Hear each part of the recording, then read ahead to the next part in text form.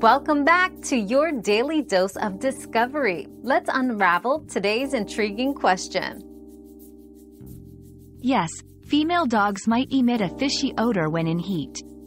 This can be due to a combination of the natural scent marking associated with their heat cycle and possible changes in vaginal flora.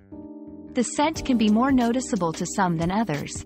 Maintaining good hygiene and regular vet checkups can help manage and understand any changes in your dog's scent during this time. Always consult with a veterinarian for advice tailored to your pet's specific health needs. We've quenched today's curiosity, but there's always more to learn. Keep the curiosity alive by subscribing and joining us for our next adventure.